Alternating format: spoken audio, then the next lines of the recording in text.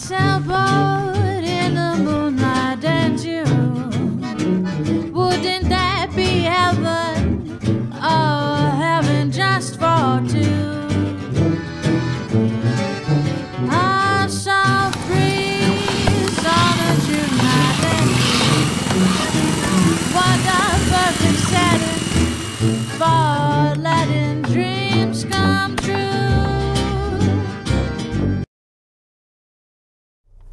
We're going to take you on a road trip today.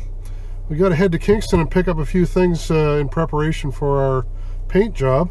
Why don't you come along with us and we'll have a little chat on the way.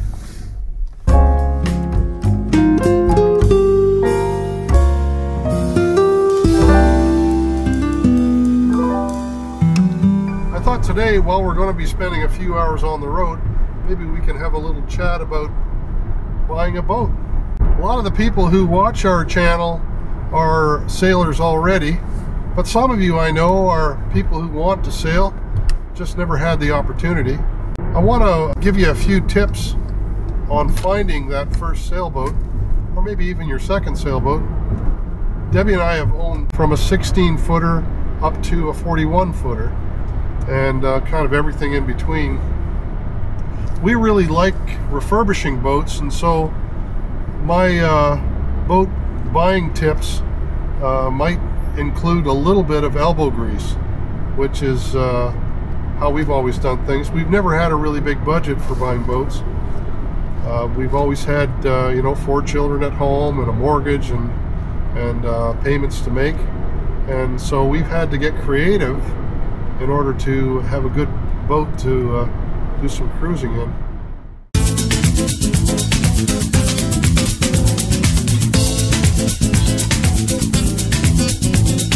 Tip number 1, try and find boats that aren't easily accessible.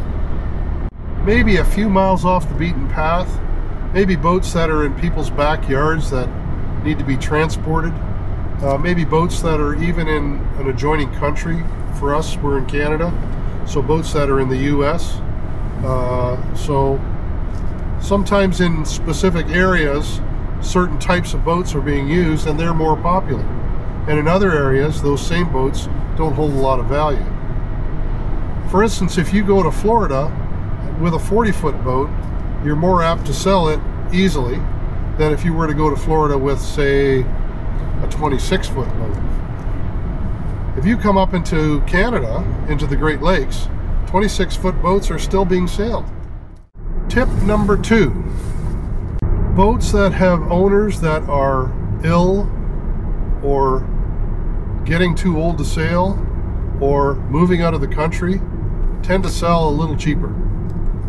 Not that you want to take advantage of people in their time of need, but if you're trying to buy a boat at a good price, purchasing them from people who want to get rid of their boats quickly is one of the best ways to save some money. A number of the boats that we've owned over the years have been in that very situation.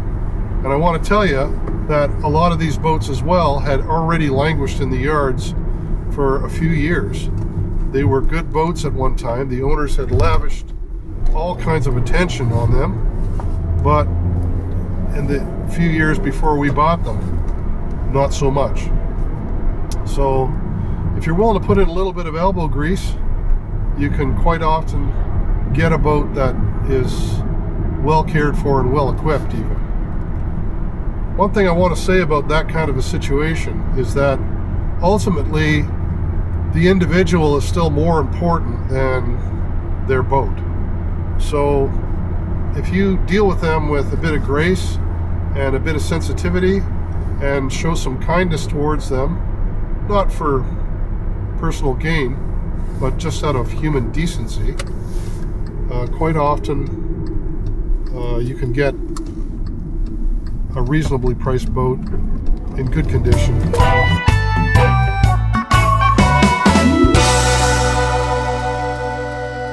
Tip number 3, get yourself some back issues of magazines like Good Old Boat. GAM magazine is a local one here. There are other ones that I know are local in the US, sailing magazines. There's a few of them in the Chesapeake, there's a few in Florida. There's also online sites like sailboat listings, and these media have dates on the advertising. Owners are trying to sell their boats directly, and there's a date that shows when they started looking for a buyer. If you contact some of these people, you will find individuals who were unsuccessful in selling their boats. Now, be forewarned, sometimes they were unsuccessful for a reason, but if you're willing to put in a little bit of effort, perhaps the boat was a little inaccessible or something like that, or the guy was not particularly easy to deal with, sometimes you can find a person who's basically just given up trying to sell and has put it out of their mind, and there's a great opportunity for you to step in and purchase that boat at a discounted price.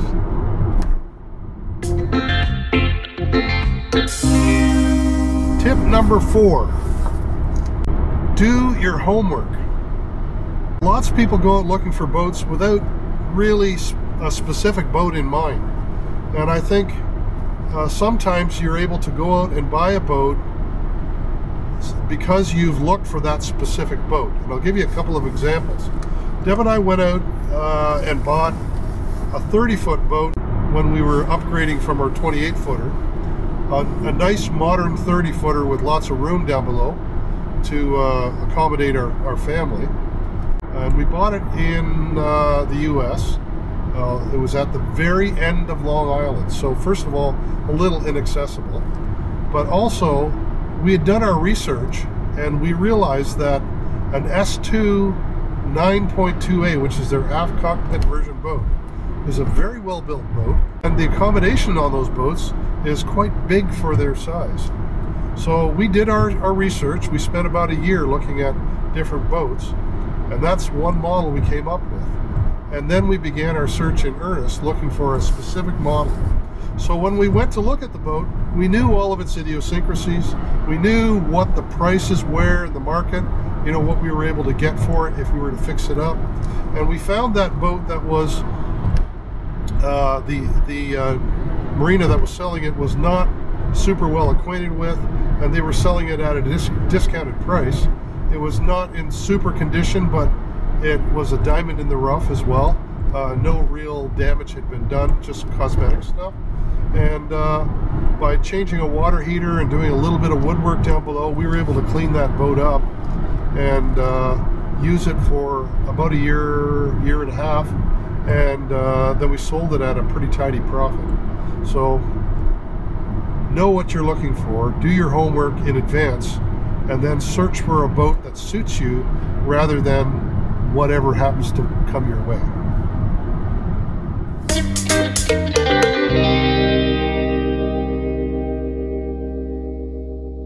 Tip number 5, read between the lines. When you're reading an ad for a boat that's being sold by an owner,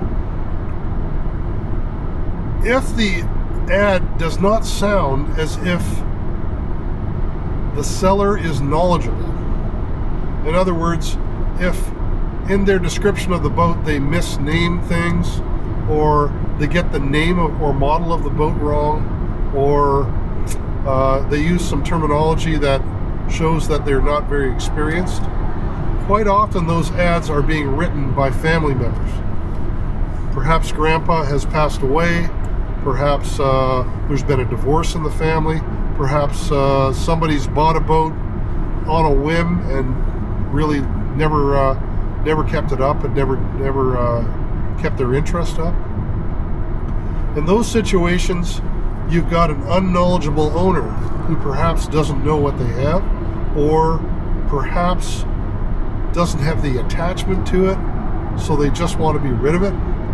And I think that it's a great opportunity for you to find a boat that has been loved and cared for much of its life, but has ended up in the hands of somebody who doesn't know what they have. Tip number 6, be patient. Too many people rush out and buy the very first boat that comes in front of them. And for the rest of their life, they sail that boat without ever really seriously thinking about what kind of sailing they're going to do, what kind of boat will suit them best, what kind of things they want to have come along with the boat, like a dinghy, or what sort of electronics they're going to be looking for. Take your time. Know what you want to buy, and then patiently search for it. It's out there somewhere. Find that one that suits your purpose as well, and you will be much happier with it if you just take your time looking for it.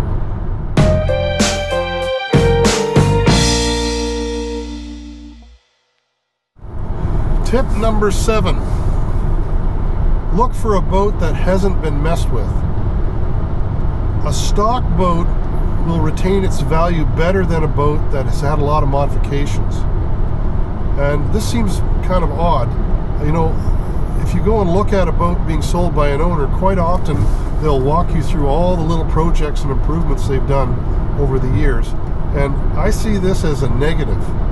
A lot of the effort we put into restoring our boats is removing modifications that were made by previous owners and bring the boat back to factory stock.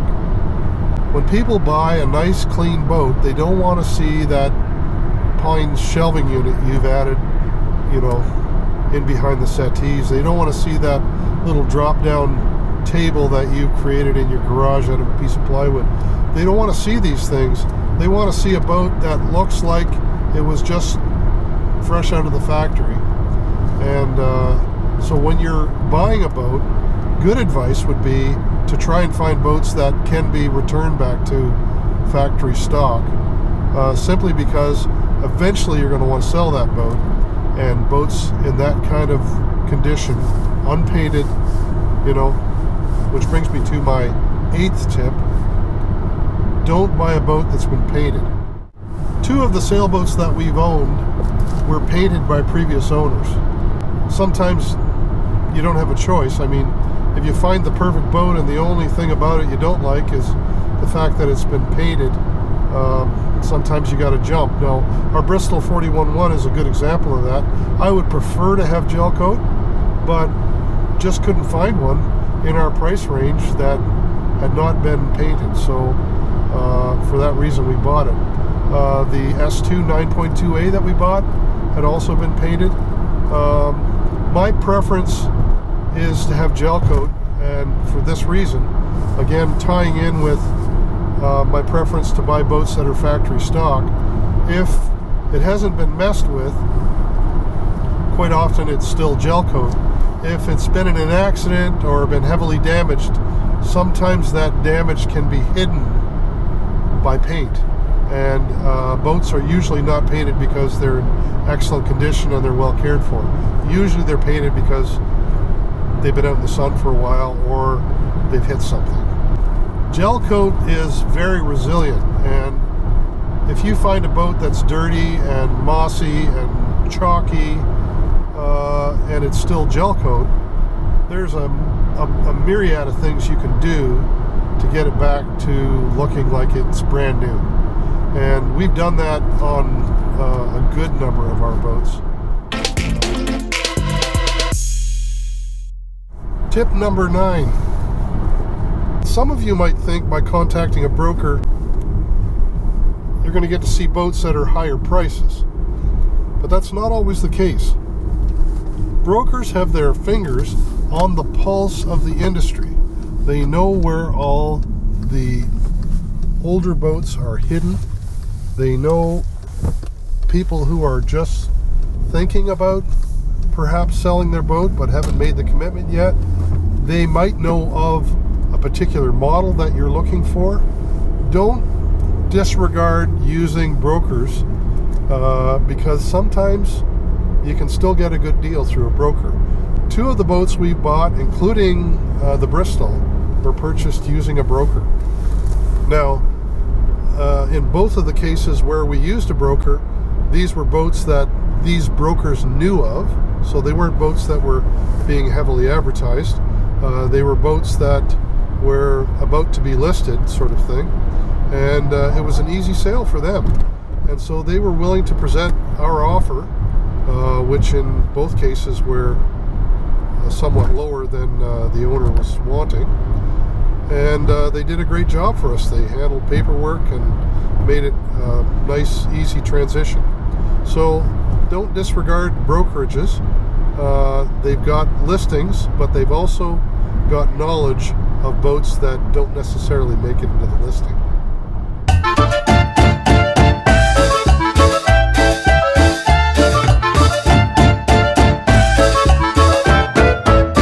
Tip number 10, talk to boaters. Again, this seems kind of silly, but a lot of people strike out on their own with their own preconceptions. They've done their homework but aren't willing to really listen to other people and their advice.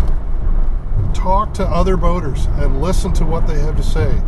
Go to marinas and chat them up. Early in the year especially, there's lots of people getting their boats ready, or late in the season, lots of people in marinas putting their boats away, in seasonal areas especially, like Canada.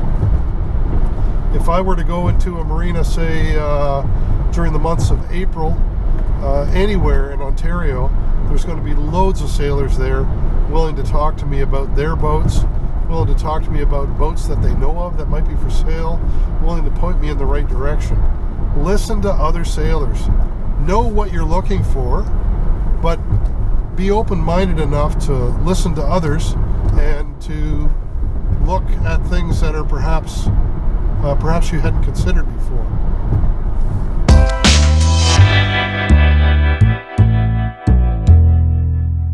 We are right in the middle of the COVID-19 coronavirus pandemic.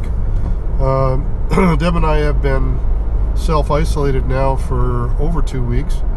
I have been going to the marina and working on our boat independently, so others are not coming in contact with us at all.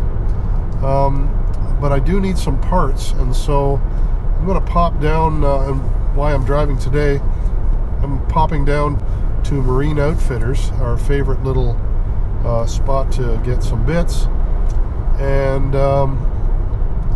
they've got some stuff waiting for me. I have to phone them in advance of my arrival, and they'll just set the stuff outside. I paid for it by credit card already, so we won't come in contact with one another.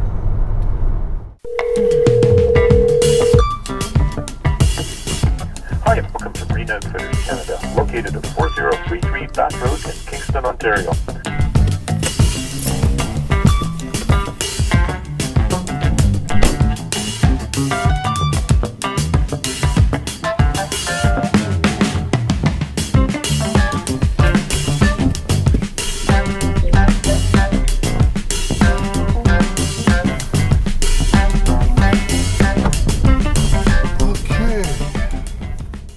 Worked out well.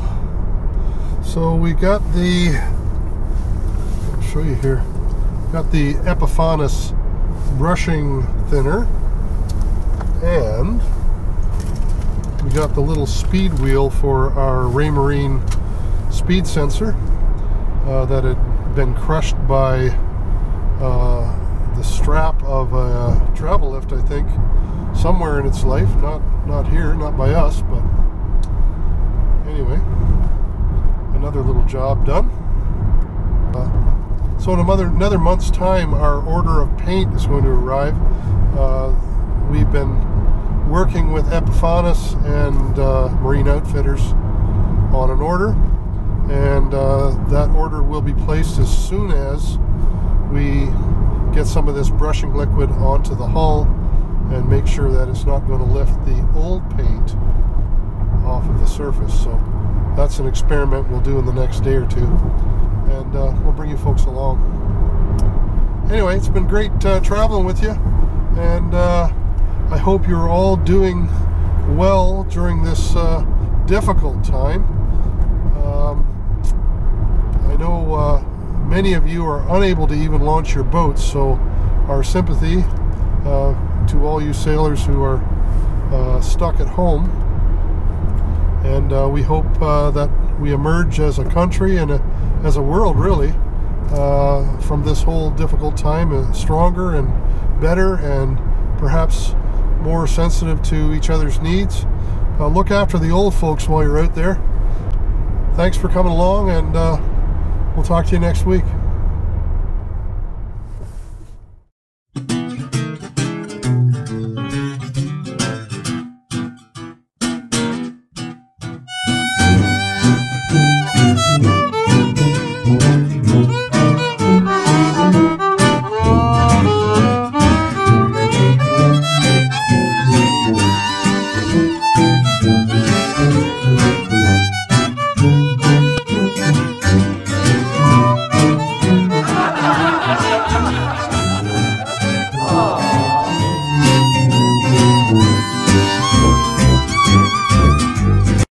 I feel like I'm in an episode of Jay Leno's Garage.